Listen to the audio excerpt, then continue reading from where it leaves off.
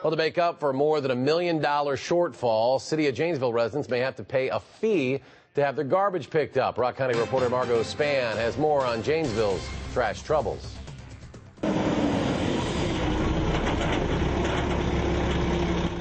Well, people that are on fixed income, they ain't going to be able to afford this. The City of Janesville's landfill is in a heap of financial trouble, but some say residents shouldn't have to pick up the tab.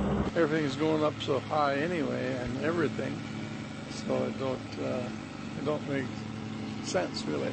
But charging residents a quarterly fee for trash pickup does make sense to city leaders. They estimate that at the current rate, they may run out of room by 2035.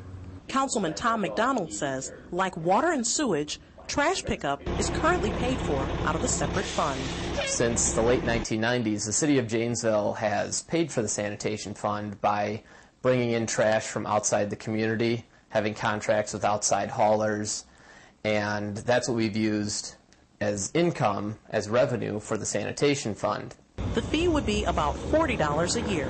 McDonald says several neighboring communities already charge either a flat fee or a pay-as-you-throw program where people are rewarded for generating less waste.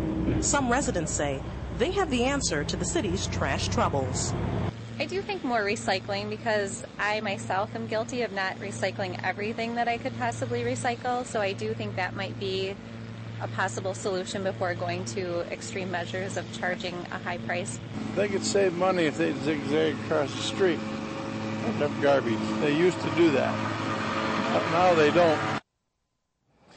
Another suggestion was to pick up trash every other week, but McDonald said most of the council members were not in favor of that suggestion because of the recent high temperatures that we've had. Yeah, so when, Margo, will residents know if they're going to have to pay this extra fee?